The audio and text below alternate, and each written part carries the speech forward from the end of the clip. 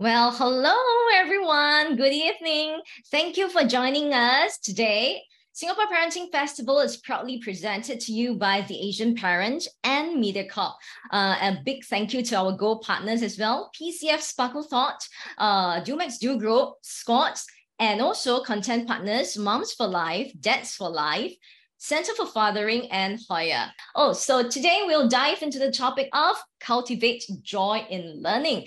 First of all, let me introduce myself. My name is Xiao Jiahui, and I'm a radio DJ, a producer presenter with MediaCorp Radio Yes 933. It's a Chinese radio station, and I helm the lunchtime belt from 10 a.m. to 2 p.m. I'm also a mother of one. I have one lovely daughter. When she doesn't make me angry, she's really very cute. She's in primary 1 this year, so it's a transition year for her and me as well. And it's very challenging, I would say. And also on my social media, some of you might be familiar with that because I have a lot of Chinese storytelling videos that I've been sharing for the past few years. I also have a podcast going on, which you can look for my podcast on Spotify because my main aim in the Chinese storytelling in all the videos and podcasts is to hope that I'll be able to contribute in a way that I hope to spark children's interest in learning Chinese. That's what I really, really hope, okay? So for today, we have very exciting content for you as well. So today we have two speakers coming on to share their expertise. First of all, we have Angela Young. Hi, Angela. Hello. She's the Director, Professional and Education Development of the PAP Community Foundation, and she has a lot of experience in the education sector, planning and overseeing the development and implementation of the school's curriculum. So Angela will be speaking first later. And also we have our second speaker for the night. She's Fynn Sor. She is an educator, Hello. author. Hi, Fynn. I've been following you on Instagram as well. Okay, I've been following her for years, actually. She's the founder of Happy Tot Shelf. So if you're always looking for creative ideas on how you can make learning interesting for your kids at home, be sure to follow her. Okay, it's a very popular educational website and Instagram that helps parents make learning fun and meaningful for children. Okay, so I've introduced our two speakers for today. First of all, let's have Angela. Can you share with us more on what tips you can advise us today? Sure. So maybe I'll start by wishing everyone a good evening, mummies and daddies over here. I'm Angela, and I'm delighted to be here today to share about this topic over here, instilling the joy of learning. So I'm sure we all know that as parents and educators, we want the best for our children. So we want them to grow up to be happy, successful, and fulfilled individuals that thrive in an age of constant change and innovation. And I think one of the best things that we can do to help our children achieve these goals is to instill in them a love for learning.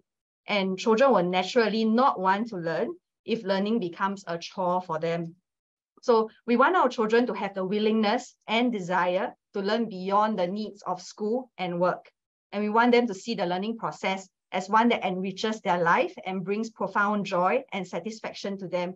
More importantly, we really want them to be self-directed learners. So when we talk about joy of joy of learning, so what exactly is the joy of learning? Why is it so important? And how can parents help spark joy and sustain joy in their children's learning journey? Firstly, for learning to be joyful, it needs to be fun, right? Children are naturally curious about the world around them, and they are raring to explore, to play. And play is not just fun and games. Play allows our children to emulate what they see and practice the skills. Play also allows our children to explore, to experiment, and wonder about things that work. And as they do that, they actually make sense of things around them and learn. So now we want children to be intrinsically motivated to learn, to engage in an activity, and to genuinely like doing that.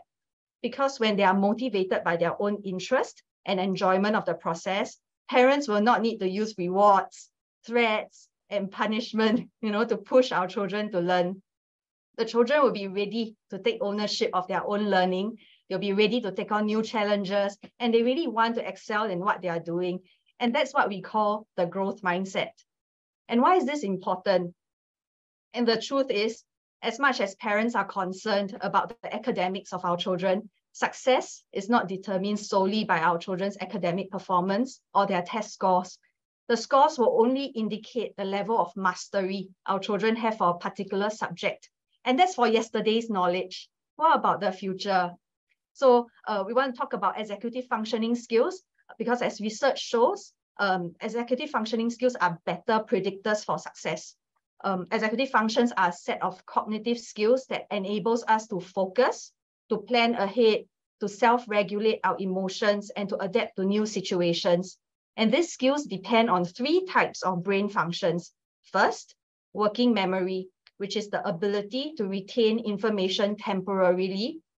Inhibitory control, which is the ability to exercise self-control. And cognitive flexibility, which is the ability to adapt to unplanned or changing situations. So children with strong executive functions are able to manage their time, organize their thoughts, manage their own behavior, and build positive relationships with others. They are more likely to engage in self-directed learning and are better equipped to handle challenges and curveballs that life throws at them. And these are the enduring and transferable life skills that we want our children to have so that they can thrive in a VUCA world. So how can we help our children love learning and kill 2 birds with 1 stone, which is to learn at the same time, practice their executive functioning skills? So we want to acknowledge that learning is a lifelong pursuit. It goes beyond the formal schooling that we receive, and it continues throughout our personal and professional life. Learning also takes place in different contexts and spaces. It could be in school, it could be in the community, in Amma's house, or at home. So simply put, learning doesn't just take place in school. And as parents, we need to set up the opportunities for our children to continue to have fun learning in informal settings. And parents play a very pivotal role in their children's education journey. Research shows that when parents are involved in their children's education, children are more ready to transition to formal schooling and have better self-esteem. Therefore, we hope that you can walk with your child on the journey of learning, celebrate the successes and joy of learning when your child accomplishes something new.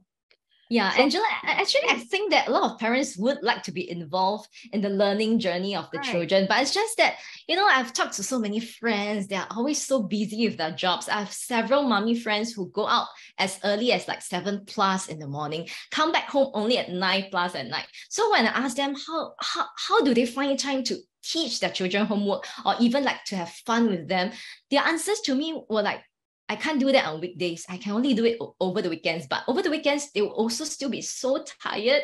So in a way, we also know that quality time is more important than quantity time, right? But how do we make sure that parents are doing the right things or maximizing the learning opportunities for our children when we are all so busy? Or how can parents do, what can parents do to actually make learning more fun for our children when we don't have all the time in the world to be with them all the time? I think that's a very good question, Jia Hui. I'm sure a lot of parents are struggling with time, right? So constrained by the time that is available to them. So I'll be sharing some tips later, but I can give you some preview. So for example, right, I'm sure parents cook at home, right? So cooking is an excellent activity to teach your children sequencing. For example, you have, so you can say, maybe my child is Joanne. So Joanne, now we are going to put the flour in a bowl, okay? Next, we are going to place the eggs in there. And then we are going to do this. And lastly, you put it in the oven at X degrees Celsius, you will have a cake in 20 minutes. So that teaches children sequencing. And at the same time, if you bathe your children, for example, during bath time, you can make use of that opportunity to teach them about body safety skills. How can they keep themselves safe, right? And you can also talk about hygiene practices, right? Or during meal times, you can talk about nutrition, you can talk about food, and you can bring in culture. So learning doesn't have to be you don't have to set aside a particular time just to do that. When it comes to daily routines, those are great opportunities for parents to also interact and also teach their children, or maybe not teach, just interact and also facilitate some discussion when it comes to, the things that they see day to day. And I think that's also learning for the children as well. Right? Yeah, I think we should really try to make ourselves or rather make the conversations more interesting for the children as well. Right, that's right. Yeah, just to make sure that when we go home, we still have energy to chat with the children, to teach them certain things, to share with them different things as well in our lives. Okay, thank you, Jia Hui. So maybe I will move on to share some practical strategies, right, where we can make learning, maybe, parents are very concerned about language and numeracy, right? So how do we make learning language and numeracy fun for our children? And I also share how we can variate some of the activities so that we can help our children practice executive functioning skills. Remember, we want to kill two birds with one stone. We don't have time already. Let's, make good use of that time. Effective learning. That's right. And these materials that I'll be mentioning in the next couple of slides, you can find them at home, or if you don't have them at home, you can always substitute them with other materials. So aside from the strategies, I'll also be sharing a little on how we can work with our children's teachers and school to complement and enhance our children's learning.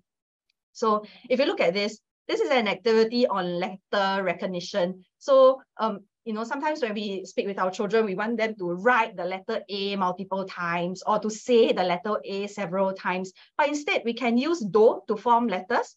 And this engages multiple senses of our children, sight, touch, hearing, and it creates a more memorable experience for them than just looking at letters on a page or hearing you say A, right? You can also use Lego blocks for these activities. You just have to form the letters on the plate and have children trace over them with their fingers, or they can also recreate the letters using Lego blocks. If you happen to be outdoors, you can get your children to form the letters using dried leaves, stones, twigs that they can find on the ground, or even write on the sand. Or you can also use a viewfinder. You make a viewfinder together with your children. Spot the letter A in the environment. Do you know letter A in our environment can come in different fonts? So you can ask questions like that to excite them to learn. And this is on introducing letters. So when we introduce letters to children, we do not need to start by teaching them A, B, C, D, E. Knowing how to recite the alphabets in order has to do with memorization, which is rote learning, right? But we can make letter recognition more meaningful for our children by starting off with letters in their names, for example. This makes letters more relatable to them. Or we can start off with the following letters that we have over here: S, T, P, I, A, N. We can get the children to look for letters with straight or curly tails, with tall and straight back, to get them to recognize the letters. We can even ask the children to group letters according to their own rules, and that's cognitive flexibility in action already, right? And these few letters, when we can use that same few letters to enable a child to form several words. So using the S, T, P, I, N, right, we can form teen, pen, pin, sit. And these are what we call word families, right? Having these letters on Lego blocks will allow our children to put together different combinations of the letters to form words. And this is a good way for them to learn new words incidentally, and a more interesting way to learn how to spell. So if you want to make this activity more challenging and for children to practice their executive functioning skills, you can add instructions like form the word sit using only red color blocks. Or you can form as many words as possible in 10 seconds. So children may end up forming what we call silly words that don't make sense, right? But that's perfectly all right, because this is how they have shown that they are ready to build words using letters. So the next activity is, how we can develop children's confidence in the identification of high frequency words. So high frequency words are the commonly used words in a text, and knowing them will help to build our children's confidence in reading passages and promote fluency in reading, which leads to understanding what they have read, in terms of the passage. So, you can actually incorporate a simple ball game where you call out a word and your child rolls the ball towards the word.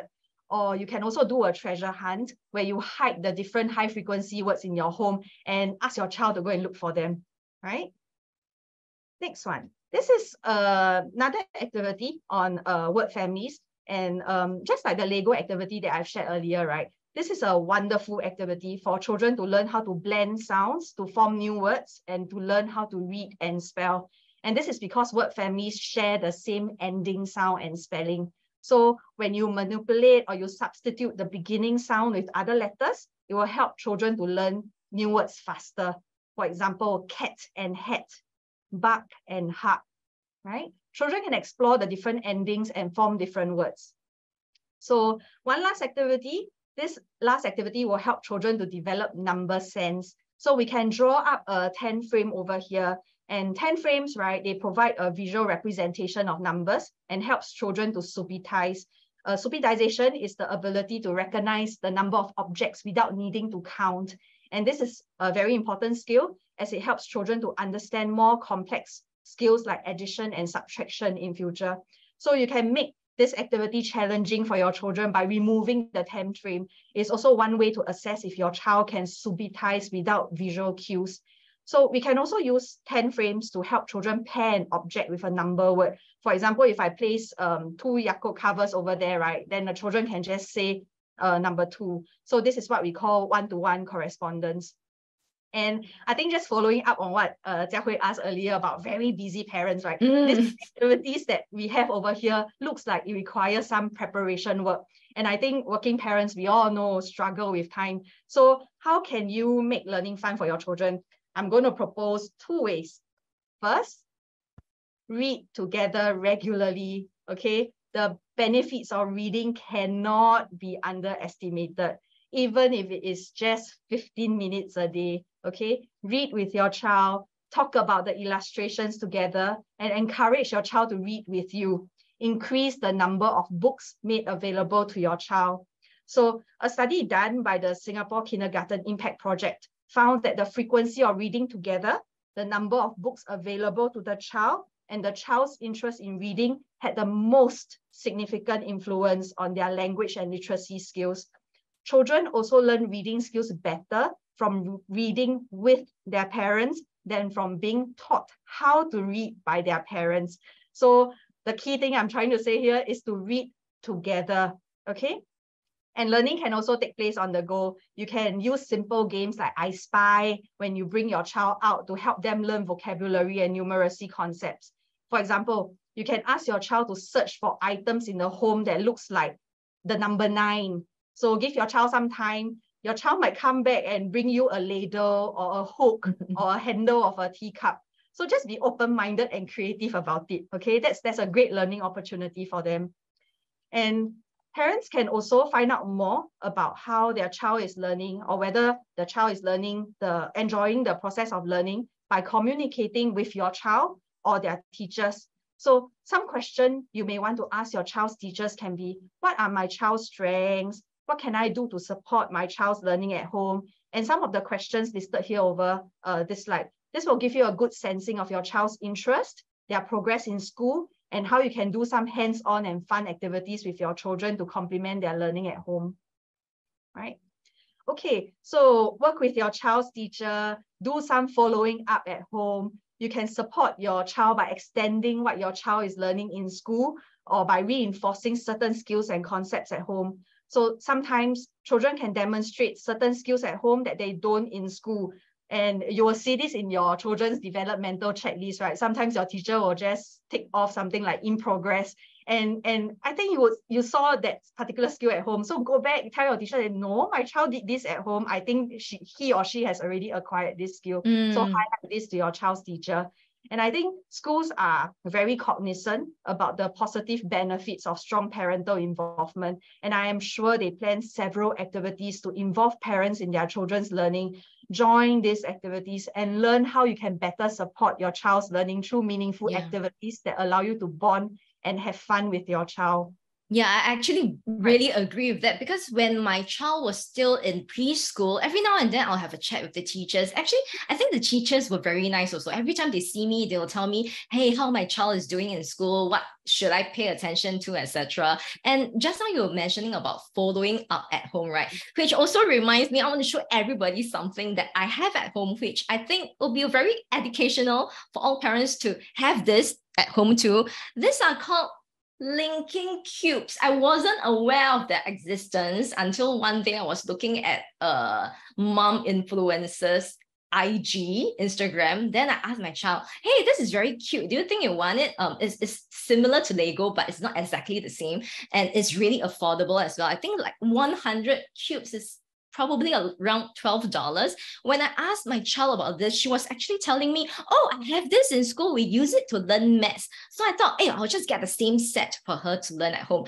But the thing is that when she uses all these linking cubes to learn numbers in school, to learn maths in school, at home, we don't really do that. At home, we use all this for her to unleash her creativity. She could build robots. She could build like, or maybe like design a flower using all this. So I thought it's similar things, but we can do using the same materials, doing different things to make her feel that it's actually fun to learn at home, to learn in school, using the same materials. And I think this is something that all parents can consider as well. You know, Jia Hui, what you are doing is a perfect role modeling of cognitive flexibility because in school they use it for numeracy concepts, right? But when your child brings it home or when you have it at home, firstly, you are extending your child's learning at home, whether it's numeracy or whether it's aesthetics or arts or even 3D visualization, right? But other than that, you are also letting your child, change the rules of the game. Who says linking cubes are just for numeracy? I can use it for something else. So that's a perfect role modeling that you are doing over there. Well done. And actually, for this, right, probably some people are curious, how old should the children be before they start using this? Any recommendations, Angela? Even though on the packaging it says that 3+ onwards. I think you can use them as young as 3 years old. If you say, we can use them for one-to-one correspondence. Like, for example, I have 1 cube, then I can associate it with number 1. If I place 2 cubes, it's 2, things like that. So you can start as young, just make use of the materials that are available at home. Yeah, sure. And also there's one part when we were just now, you were sharing that probably we could also check with the child as well, how her day went. Is there specific questions how we can ask the children to make sure that we know what they have been learning in school, and that's when we can try to have a similar environment for them to learn at home also? How should we ask the children? Okay, I think the best way is to keep your questions as open-ended as possible. So something as general as, can you just tell me about your day?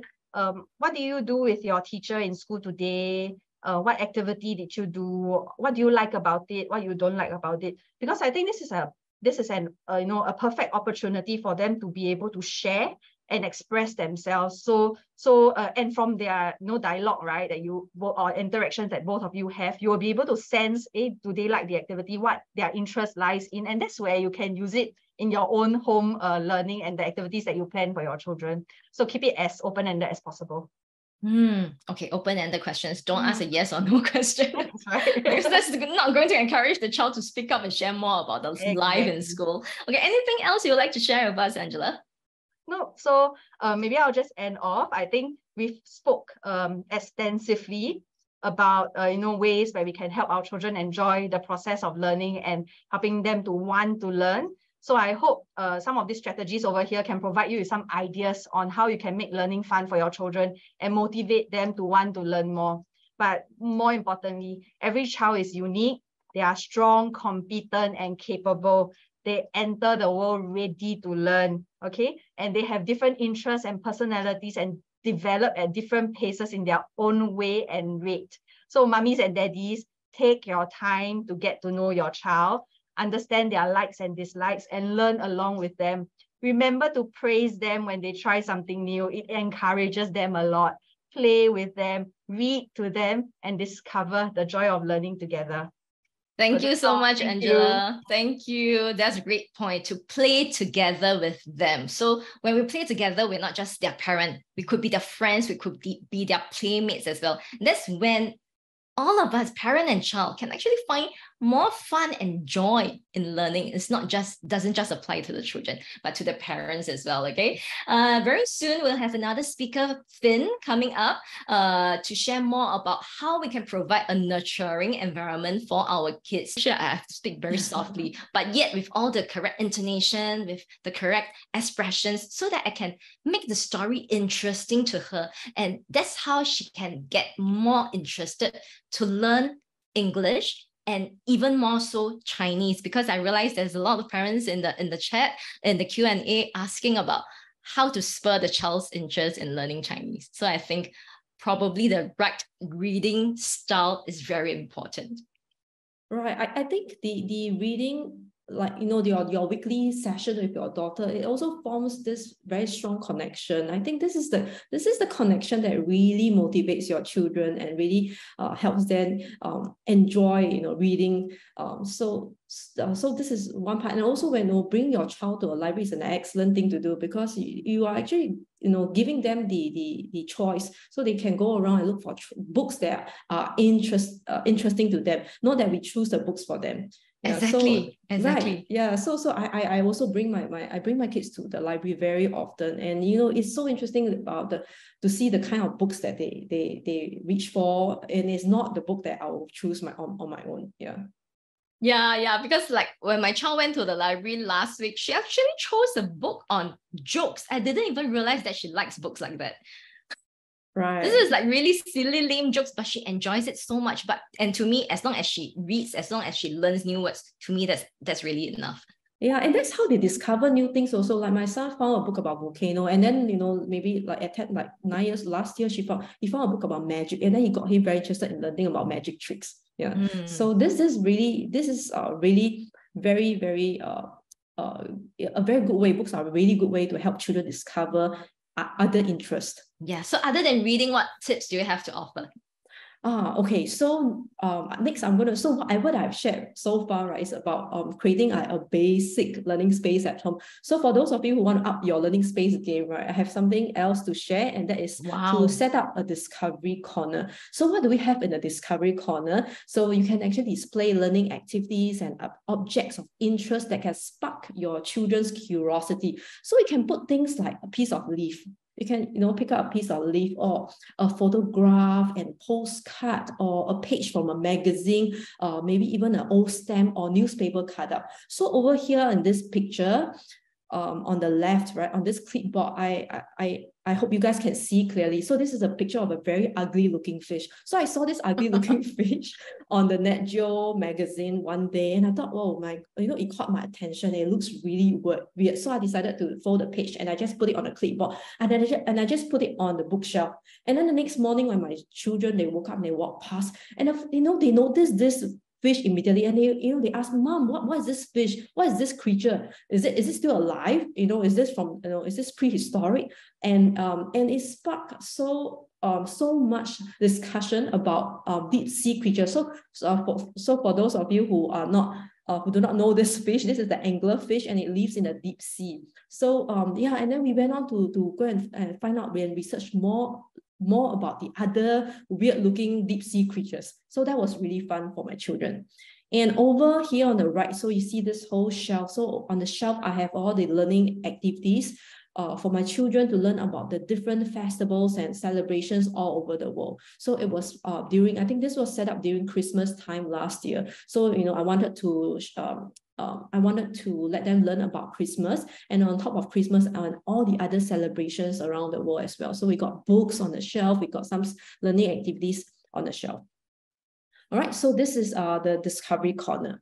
Let's move on to point number 2, and that, okay, so conducive learning space. So you want to create an environment that encourages our children to learn and explore freely. So this is really what the discovery corner can do. Next, scheduling a regular home learning time. So what do I mean by this? You can do so by blocking off a small amount of time each day for learning at home. Now, you can schedule this home learning time every day, every alternate day, every weekend. It's really up to you and what works for your family. And for the duration, it can be 5 minutes, it can be 10 minutes, it can be 30 minutes. But more importantly, it's really your children's age. When it comes to the duration of this home learning time, because for very young children, we cannot force them to sit down and do learning for extended amount of time. They have very short attention span, and we got to respect that. And for older children, and let's say if they have already developed this habit of learning every day at home, then they will have a longer attention span, and they will be able to focus longer, like 30 minutes to an hour. And what do we do during this home learning time? So I have 3 kids. 2 of them are in primary school and 1 in preschool. So for my primary school kids, they have homework to do. So we do homework. I'll go through homework with them. We'll do revision. And after they are done with their schoolwork, and then we can also find fun activities like we look for some science experiments to do, or we do some fun crafts. We draw something together. We paint something together. And some hands-on learning activities. We can also explore topics that they are interested in.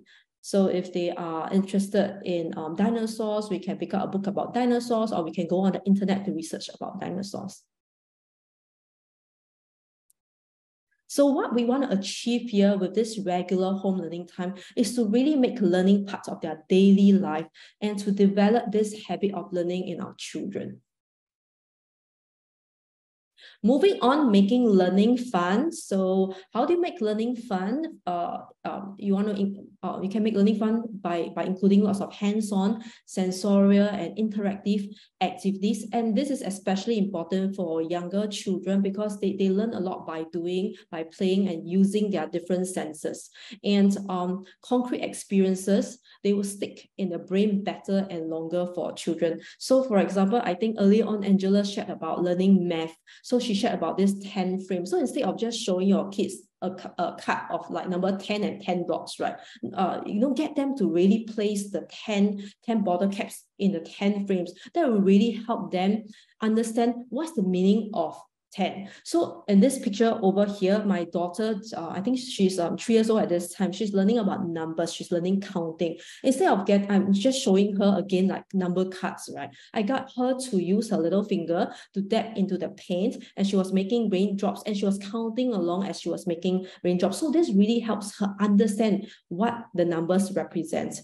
And in the second activity here, I got her to make clouds. So we're learning about C is for clouds, and she was using cotton wool, and C is for cotton as well. So she was making cotton wool with these with making clouds with these cotton wool. So this kind of experiences really stick with them. After like maybe a year later, my children will come back. Oh, mommy, do you remember this activity that I did with you with using cotton wool? Yeah. So I really encourage all of you to think about how you can make learning as hands-on and as interactive and sensorial as possible for your children. Yeah, this seems really fun actually.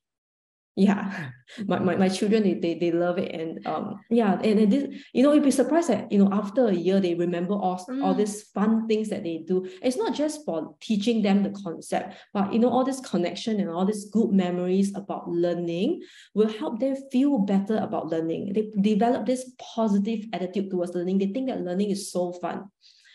And my next tip is to play up to their interest. So how you can make learning fun is to play up to their interest. So I have this example over here. When my son was younger, he suddenly was very interested in Star Wars.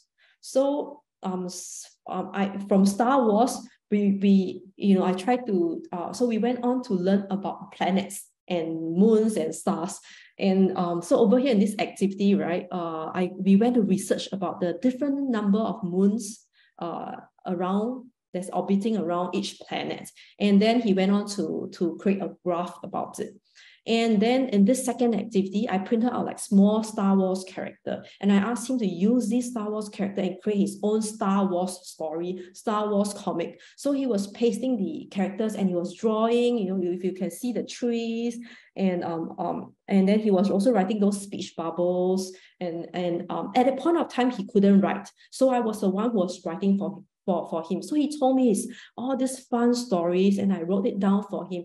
And we kept this story until now. Every time we take it out to read, it brings back so much fun memory, and we will be laughing at all these stories. So really, this is Star Wars. But this is what my son is interested in. And I use what he is interested in to teach him about science. We teach him about math. We teach him about writing and literacy. Yeah, so the parents have to be like really creative as well. So I hope the attendees, the parents here are really taking down notes. All this are so useful for the ideas to play. And I have one for the Frozen fans, all right? Yeah, so my daughter, Yeah, so recently they watched Frozen and they were so obsessed with Elsa.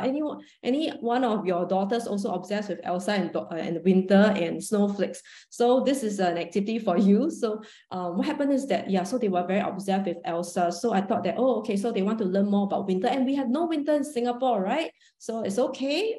We can create some winter theme activities at home. So I got her to make snowflakes with cotton bud.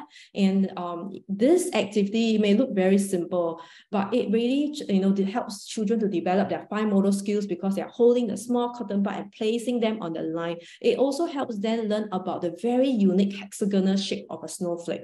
And the second activity, we also got some tap stickers, and my children built an igloo, and we also learned about who lives in an igloo, what's an igloo used for, and where can you find an igloo. So very, very interesting things that you can also learn from Frozen. Yeah, okay, moving on to the next point. We're interested to know more. Schedule downtime. Like schedule downtime. So you guys are going to love this tip because basically you don't have to do anything. And I'm asking you to let your child do nothing. So yes, so this is downtime, and downtime is really, really important, especially for older children. They spend a large amount of time in school and they go through structured lesson after lesson. So this downtime is important for them to unwind, to relax. And also this is also the time where they can go explore their interest. So very quickly, my daughter here, again, she created this during her own free time. And we found some tadpoles, and we got some tadpoles at home. So she was so interested in the life cycle of the frog, and she created this pond with paper plate, and she made these tadpoles with clay. And over here, also another drawing by my 4-year-old. She drew this tadpole pond, and we, it's about the day when we went to catch the tadpoles. So this was all done during their free time, and you'll be amazed by how much your children's love of learning can grow when they have the time to explore, to discover. And boredom, okay, boosts creativity and encourages self-learning. So if your child looks bored, right, don't rush in to entertain your child. Just let him or her be bored. And they will, children are so creative. They can come up with so many ways to entertain themselves. And this is also the time where they can discover and make fascinating discoveries about the world. Okay, great. Oh, this is another point that's very important as well. And this last point here is about developing a safe, trusting relationship with your child. So this goes beyond the physical environment and the routines. So earlier on, what I've shared is about really designing the physical environment and also looking at your child's routine. But this looks at the social environment at home. So your child's social interactions and their relationship with the family members. So what we really want is a home environment where kids feel safe and connected. And this is important because feeling safe is one of the most basic needs of human beings, and children learn better when they feel safe and they feel that the environment is supportive. So just simply put, a stressed out brain is not a learning brain. So I believe based on your own experiences, you will know that if you are trying to learn something and you are so anxious and uptight, you're not going to learn well. Whereas on the contrary, right, if you are relaxed and you're happy, then you'll definitely be able to absorb things better. And also when children feel safe, then they are more willing to jump into new experiences. They are more they have the confidence to explore the world freely, and they are also willing they will be more willing to make mistakes. All right, they're not afraid to make mistakes. So here are some ways that you can develop a safe, trusting, connected relationship with your child. One is to find ways to connect with your child daily, eating meals together, regular home learning time. Another ways to start and end your days with positive interaction. So you can, in the morning, give your child a hug, at night, read them a bedtime story. Okay. And holding safe space for children to make mistakes. So not scolding them when they make a mistake, not yelling at them or shaming them. And you want to focus on the good behavior and their effort. So you want them to know that you are there to support them in their learning journey. Yeah, so this is my son. He was working on a Chinese assignment and it was very difficult for him, but he didn't enjoy Chinese, but he was willing to try because I was there to support him. All right, so these are the 5 things, again, that you can do to create a positive learning environment at home. So I shared a lot of tips and examples today. And I want to end off this presentation by asking all of you to think of one change, just one thing out of the many things that we shared today, from me and from Angela. What's the one change that you like to make today in your home learning environment? And also remember this, even though you guys are not teachers, you are your children's best and first teachers. All right. Thank you, Fynn. Thank you so much. Thank you so much for the practical tips. So if you want to know more about creating a positive home learning environment, you can look for Fynn on Instagram. Her Instagram handle is @Happy Tot Shelf. So moving on to our next Q&A, I'm sure all of you are very excited about how your questions will be answered. First of all, can we ask Angela first? We have several questions on how to make our children more interested in learning. For example, I see this question: if our child doesn't really enjoy writing, how can we inspire him or her to actually write with joy? The child is 5 years old. Okay. I think just now we shared quite a number of tips on how we can help our children be interested in learning, right? So in particular for this, how to write with joy. Okay. I'm not, other than, there are many ways to learn how to write. So for example, we spoke about writing on sand earlier. And alternatively, you can also think about how we can write for fun together. So it could be parent and child writing together. Do something that is informal. For example, if you're going to the supermarket, right? Get your child to write the shopping list with you. Mommy is going to buy eggs today. How do we write eggs? So your child will be happily doing things for you, because they want to impress you, right? They want to be they want to be in your good books. Or you can also get them to, for example, label things around the house. Maybe just create a label bedroom, right? And then just paste it on your door. Or you can write notes to a parent. For example, if you prepare daddy's lunchbox, dear daddy, this is your lunch for today. So those are the fun writing activities that we can get our children to do. And alternatively, you can also think about providing different kind of writing tools. They may enjoy markers, they may enjoy crayons, color pencils. Just make their writing look very colorful. I think it will make children more interested in writing. So there are a lot of tools in the market nowadays. Some pencils I know are able to be written on glass as well. Probably children will find that interesting. That's right. Yeah. Okay. Next question for Fynn. Actually, a lot of parents are very envious of your home learning space. They find that your house is so pretty. But the thing is that I think for a lot of Singaporeans, making learning corners or like getting the space out is a little bit challenging when our space is actually quite restricted at home. How do we solve the problem when our house isn't too big? We don't have really a dedicated huge space for learning or to have fun. Right, so I mean, even though my space looks big, it's really not big. I live in a regular apartment and I live in smaller apartments. So I have moved homes several times over the last few years. I live in space like with only 2 bedrooms, 700 square feet with my 3 children. And I want to tell you that, first of all, this is a very common question that I always receive from parents. It's really not the space, the amount of space that you have, is how you use the space and the materials in the space that matters more. So if you have a space constraint, I think it is even more important to think about how the design and what goes into the space. So I also encourage parents to look at decluttering, like things that are not prioritize your space. So because we already are so limited in the space, right? So prioritizing your space, what each space is used for, what goes into each space is a lot more important. Yeah. So think more about what you want to put in a space. And probably throwing out all those things that the child has outgrown is pretty important as well in order to create more space. Right. Yeah. Right. Can I just add on to that? So another idea is that, if you really don't have space, we can always make use of a box or a luggage, for example. You can place your materials inside there, right? And your child will know that every time they open the luggage, there's different learning materials inside there. So there's this element of surprise, and you can place different activities for them in that box or in that luggage. So you don't really need to have a huge space when it comes to that. Yeah. So for example, also I want to that's a really good idea. So like having like a mobile learning space, yeah, like a luggage, it seems like it's like a mobile learning space.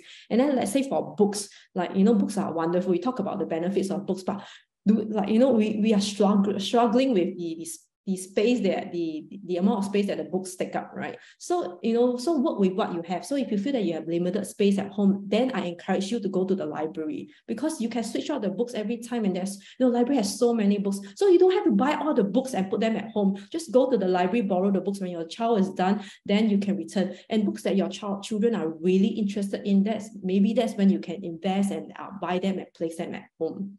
And then let's say if you have a smaller space at home, then you can create a smaller learning corner. You don't have to have a big shelf. It can just be like 2 trays, a small table. So work with the space that you have. Okay, and then another question for Angela is about how to make our child more interested in learning as well, how to motivate them. There's this parent who asks, how can I motivate my child to study on his own and have some independence in his or her studies? Because I think a lot of parents encounter the same thing every time they get home. Have you finished your homework? Why haven't you finished your homework? What are you doing when I'm not at home? Why you never do? Why you never do this? Why you not make me check? Why can't you be more responsible for your own homework? Sounds very familiar, right? Okay. So how can we motivate to do that themselves, to have some self-discipline? Having self-discipline is an executive function. So we want to do that through the activities that we do at home. So I think in this case, right, try to understand what your child's like, and then use that to spark the interest. For example, if your child loves Lego, right, then use Lego to support the learning. And when they show that they are doing it self-directedly, you need to acknowledge their effort to be independent. You need to show your child that you recognize and appreciate their initiative, their proactiveness. Or you can also join them in their activities or learning and make their learning journey fun. And at the same time, while you're doing that, you're actually bonding with them. Yeah, so how to make it fun, it's a challenge, but I'm sure a lot of parents have gotten a lot of great tips from tonight's webinar. And also, just now when actually both speakers mentioned something about reading together with the child, preferably on a daily basis. And then there's this parent with this question, my 2 kids have different opinions on books to read. How do the 3 of us read together? Or should I read with one child at a time? Okay, so I can take this question. So I have 3 kids, right? So each of them have their own preferences in book. So what I do is to read one book to them. So each one can choose one book to read together. And for my older children, they usually have, the books are usually longer. So we don't read the entire book in one session. Probably we read 1 or 2 chapters every night. And what happened is that I encourage my children, even when I'm reading to my 4-year-old, and I encourage my 7-year-old, my 10-year-old to just sit around and enjoy this reading time together. And sometimes they still enjoy the children picture books a lot. Because this is a really a bonding time, a family bonding time. We just all sit together and listen to stories. And at the same time, I feel that when we take turns to read books for each child, it also shows our children that we are trying to be respectful to each other's preferences and choices. Every kid is unique and they have their own preferences. So we are all we want to respect each other's preferences. Actually, of course, I think it would be great if each child has their own interests on what type of books they like to read, if they make reading really like part of their daily routine. But I'm sure some parents do encounter this problem as well. The children doesn't like reading as much as they like screen time. So next question for Angela, from this parent, how do we reduce the screen time during mealtime, especially when the parents are busy with chores and work?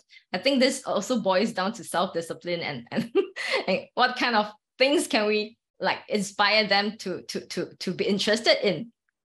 Okay, so I think first and foremost, we need to be able to set the rules, right? Meal time is a family bonding time, so no devices on the table. And when we say that to children, daddy's mommy, make sure you model that as well. Okay, you need to talk to your child, ask questions, to check in on their day. And I think this is one. So setting rules, right? And another thing about screen time is that while we know that there are negative effects to children if they're exposed to prolonged screen time, we shouldn't discount the fact for purposeful and meaningful screen time. So for example, I did see another question that asked about, whether we can use apps to teach children reading. Mm-hmm. I mean, why not, right? I mean, if you really need the child to be engaging in some screen time because you need some time to do your work, then them reading an ebook may be excellent, and the ebook may come together with a read aloud track, for example. It helps them in their listening and their comprehension skills. So that's what we call meaningful screen time. But try and balance it out with outdoor time or non-screen time, so that they are not exposed to prolonged screen time. And I think recently MOH also came out with this guidance on the number of time, the duration of time children should be on screen. So we should also take note of that lah. Yeah. Yeah, okay, definitely. And next question for Fynn is our last question for today's Q&A as well. This is very common problem that parents face, because regardless of the child's age, how do we combat the child's short attention span? They probably cannot sit there for half an hour to learn or to read a book or something like that. Yeah. Okay. Yeah. So first of all, I think we need to manage our expectation. For attention span, the younger the children, the shorter their attention span. So maybe for like 2-year-old, for children, right, we are looking at 2 to 5 minutes of attention span per year of age. So let's say for a 2-year-old, we are looking at 4 to 10 minutes of attention span. So if you are expecting your 2-year-old to sit there and do worksheet with you for 30 minutes, that's not going to happen. Like, this is developmentally not possible. And also, it also boils down to the kind of activities. Is it suitable for the children? Is it too challenging for the children? Is it too easy for the children? And is it something that is packed to their age? So for younger children, of course, they need a lot of concrete experiences. So they are not going to sit well with worksheets or flashcards, right? A lot of the factors will affect the attention span and their focus. So age is one thing, the type of activities is one thing. And I also want to highlight that I always use this analogy that, if you think about think of attention span and focus like muscle. So you want to build your muscle, you need to exercise, right? So it's the same for attention span. If you want your children to have longer attention span, right, you need to find ways to stretch it. And how do you find ways to stretch your children's attention span? It's really not to interrupt them when they are focusing. Let's say if they are playing something, they are building something, and they are so focused on building a tower, and they spend like 10-20 minutes building a tower. Don't interrupt them. Yeah, don't, if it's possible, just don't interrupt them. Let them finish building whatever they are building. It's really true, all this like playing, prolonged playing, or when they're exploring their interests, they are doing something they are interested in. Let's say they are reading a book that they are interested in, or they are building blocks, or if they are painting or drawing. That's when they are. It's really true, all these activities, not when they are doing worksheets or when they are doing homework. All these daily experiences of them focusing and we not interrupting them is how we can really stretch their attention span. I think that's a very good reminder for me as well, because whenever my child is doing something, I'll remind her, hey, little T, remember to drink a water. Yeah, I know. So I tell a lot of parents, put yourself as a spectator, put on be a spectator and not a commentator. So you don't have to comment everything, your child is doing something. Oh, you did this. Oh, what is this? You don't have to comment too much. When your child is really in a zone, in a flow, right? Just watch. Yeah, just watch. And then when they are ready to engage you, they will look up and they will look to you and then, oh, mommy, look at this that I built. That's when you know that, oh, okay, this is a natural break in your focus. That's when you can step in and then you can engage with them. And then when they're back in their flow, then we just keep quiet. Okay, now we understand. I'm sure parents have learned a lot today. Okay, great advice and tips from Fynn and Angela. Thank you to the both of you so much. You have learned so much today. I'm sure a lot of parents have been taking a lot of notes as well. If your questions are not answered tonight, please don't worry. We'll try to answer all the other questions which we haven't mentioned just now during the Q&A session on this website, which is spf2023.com. After all our webinars are over. So probably give us like 2 weeks time. We'll try to answer all the questions, okay, to make sure that parents still get valuable advice, even the webinars are over. And thank you everyone for joining us in today's webinar. Singapore Parenting Festival 2023 is proudly brought to you by MediaCorp and the Asian Parent. And this festival is made possible by these key partners: Gold Partners, PCF Sparkle Tots, Dumax Do Grow, Scots, and also our content partners, Moms for Life, Dads for Life, Center for Fathering, and Hoya.